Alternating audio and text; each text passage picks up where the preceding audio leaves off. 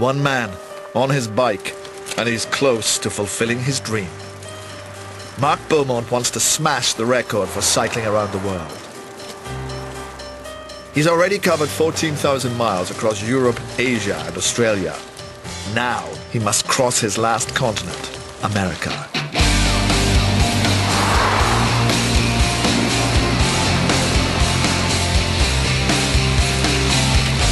He came close to collapse in Australia, pushing himself to the limit of endurance.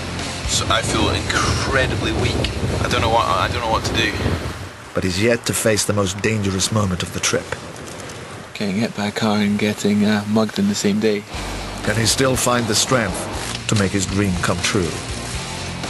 50 days in the saddle lie between him and his target for the world record. For 5 months now, like, I've been physically tired and in pain, every single day.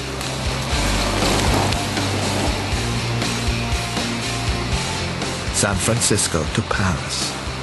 So near and yet so far. This is a pretty spectacular start to the US leg.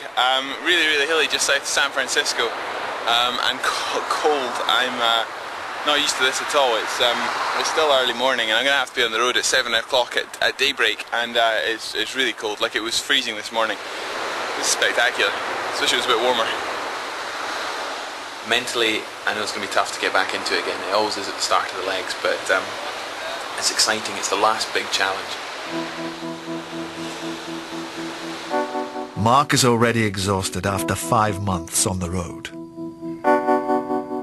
Now he must travel coast to coast across America, then Lisbon to Paris, if he wants to achieve his dream, one of the world's greatest endurance records. To make the finish, he must achieve a complex balance of pacing versus pressure.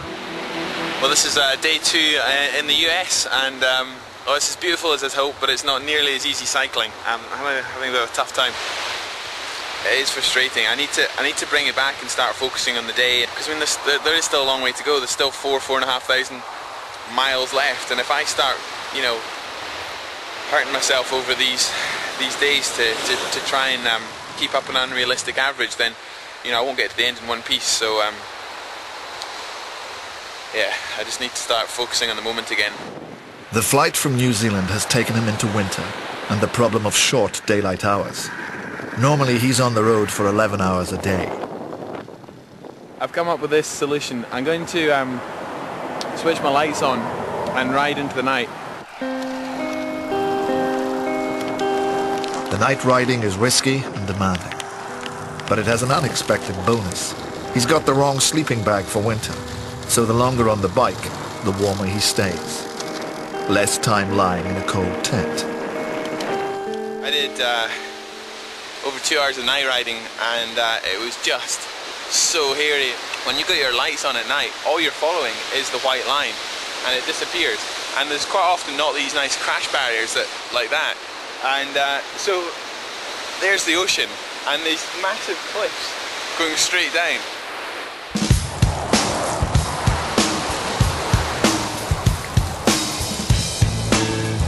The start from Paris was on August the 5th. It's now New Year's Eve, and Mark's bagged another great city, Los Angeles. It's 4:50 in the afternoon, and that makes it 12:50 in Scotland, so it's already New Year's Day in Scotland, and that means it's my birthday. That means I'm 25. Pretty good way to celebrate on my own, but ride into LA at sunset.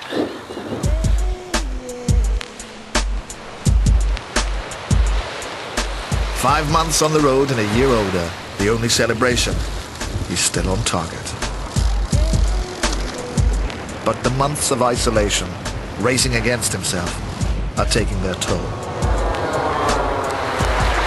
It's the 2nd of January, and this is day 150 of getting up early, getting on the bike, doing 100 miles, finding my food, finding my rest, and it's all possible. I'm finding it quite mentally tiring. Yesterday on the bike, I'd completely lost it. Like, I wasn't in the zone at all. I wasn't sitting comfortable on the bike. I wasn't getting the miles done. I wasn't just sort of zoning out and just spinning the legs and just getting on with it. I need to forget about the world and just get the miles done for the next month. I really have found that I've had a mental slump every 1,500, 2,000 miles, and it came yesterday. I don't think it was helped by getting through LA and all the stop starting there, but time to go inland. Time to take my ride to the Pacific. The Pacific's been amazing. What a beautiful ride. Struggling to shake off his mental slump, he's about to be physically tested as he heads inland over the 6,000-foot coastal mountains.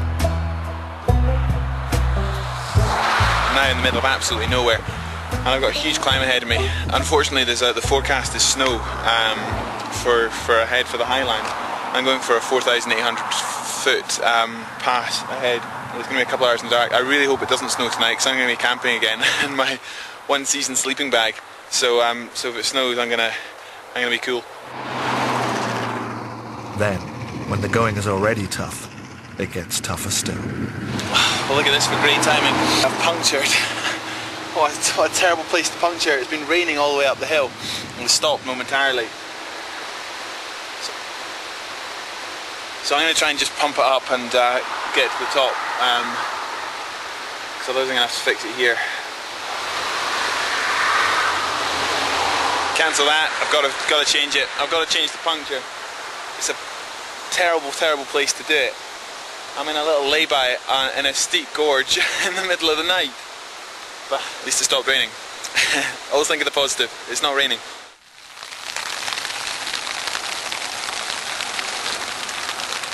That was one of the worst nights in a tent I've ever had. It didn't snow, but the wind picked up a lot in the night and my tent collapsed again. And it was just miserable. I had to attach it up to the bike to stabilise it in the night. Oh, I'll tell you about it later. I've got to keep going, it's too cold. Keep going. Keep going. Mark's only had 8 days off and 5 months on the road. He's not been beaten by desert heat or monsoon rain. Now winter puts him to the test. The weather forecast is to get worse today and snow in the high ground. The road was shut 2 or 3 times yesterday between here and Phoenix because of mudslides, and they're threatening the same for the road ahead, which is hilly. So if I got stuck out in that 90-mile stretch in conditions like that, I really would be stuck. I'd be in a lot of trouble. This time sanity prevails. He seeks shelter in a motel. Everything, from clothes to sleeping bag, is soaked. I've stopped today, which was a bit disappointing after just 30 kilometres. Definitely feel sort of pangs of guilt about it because, you know, all I've done day after day for 155 days is, you know, push. See the rain is just getting worse and worse. I'm maybe going to race out and see if there's a laundromat in town so I can clean some of my clothes. I've not managed to clean any clothes since LA. If it hadn't been for the fact that you know, I don't need to justify any further. I've done the right thing, but it's a hard decision to make. All I want to do is get the miles done.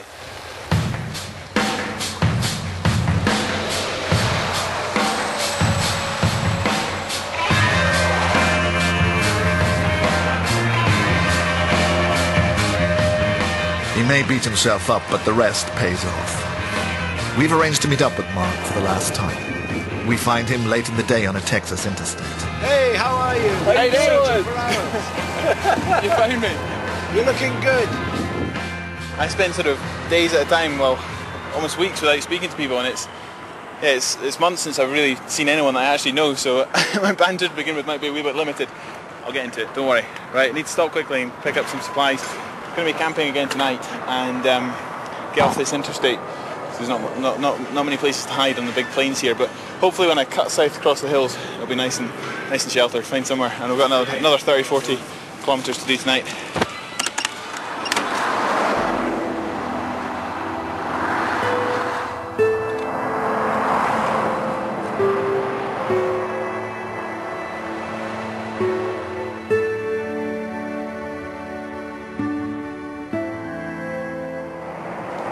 This is the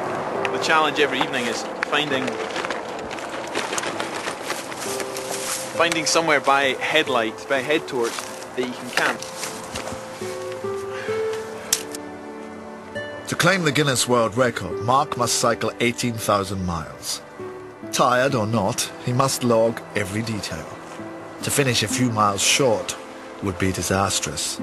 He's no intention of going round again. I'm doing it because it's there to be done. I truly believe I'm capable of doing it, and that it hasn't been done to a competitive level before. The underlying goal has always been the Guinness World Record, and that might be the goal. But I think my interest is truly in the adventure of it.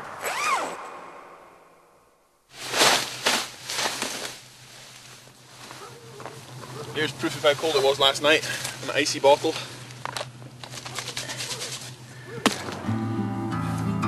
Despite discomfort and sub-zero temperatures, he's no problem motivating himself each morning. That's an amazing sunrise. Makes it all worth it. My nose wasn't freezing off.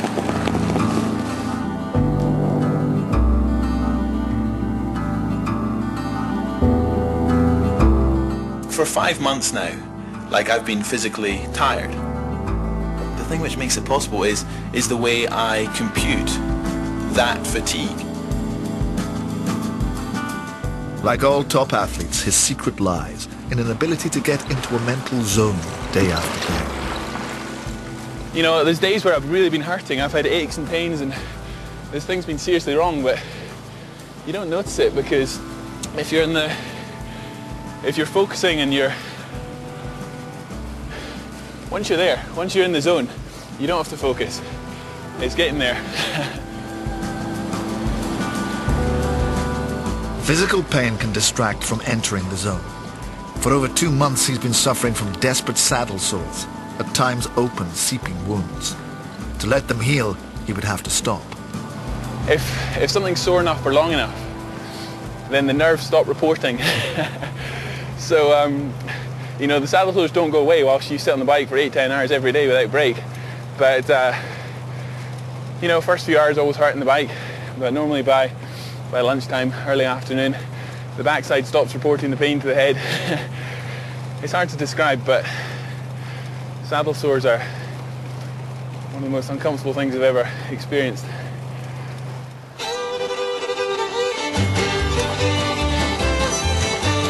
He may ignore the signals from his backside, but his stomach demands attention. Mark needs to eat the calorie equivalent of 24 cheeseburgers a day. So, to prevent loss of power, his route must try and include good meal breaks. Thank you very much. You're welcome. I don't normally get anything quite as swanky as this. I almost never sit in a restaurant, but some good calories here. Chicken and steak. I've got some good proteins with some beans there, and some good carbs and stuff. Oh, thank you very much. You're very welcome. Eggs, of course. It's good to get some eggs in. So this is a second main course. One good thing in the States is that most food types, packaged foods, have the calories on the back in black and white. So you can tell it was a lot harder going through Asia, where you just got a plate of dal and a plate of rice and you were just sort of saying, what is this? Chug along like the old Virginia creeper. Down among the mountain laurel, I'm gonna meet you. Baby, stoke my fire so we can make it home tonight. It's not just the food that lifts his morale. He's now halfway across America. Up until 15,000 miles, really, I was counting up. Now I'm counting down. I've cycled 3,000 miles before this trip, and so I'm within the distance which I've cycled before, and there's something quite comforting about that. You know, I'm counting down a distance which I find mentally easier to compute. I think that change in mindset at this point has actually been quite important, because I think mentally I'm quite burnt out at this point. I have been finding it harder in the second half of the race to keep that